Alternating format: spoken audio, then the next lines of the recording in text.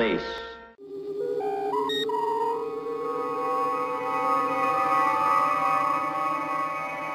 Hi, I'm Allyson Alligood and welcome to Plus TV. In today's episode, sporting success for Barking and Dagenham Plus. Members of local community group Barking and Dagenham Plus were throwing their rackets up in the air in celebration this weekend after they emerged victorious from the Anglia and South East Area Plus badminton tournament.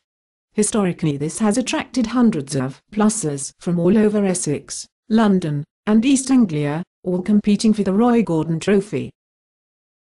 B&D member Sanya Preston won the ladies' singles championship, whilst Richard Leach won the men's doubles, partnering Pete Newson of Edbridge. Plus has also just come back from a successful weekend at Breen Sands in Somerset, where B&D chair Gemma Crader won a prize for being the most stunningly attractive female. For more information about Plus, including how to join, please visit our website, the link to which will be in the description below. So until next time, keep it Plus.